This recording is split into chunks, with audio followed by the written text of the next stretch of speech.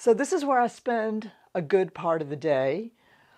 I love what I do. I just have such a good time creating and making, and again, and it's just brought my whole life together, from interior design to sewing to figuring things out, and I just have had a really good time with it.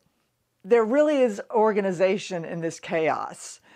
It's pretty much color-coded somewhat. It gets messed up some, but if you look, it's color-coded.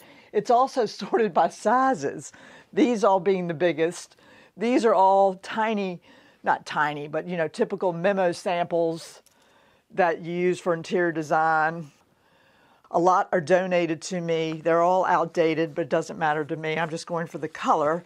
My color is like paint, but I get the color from the fabric.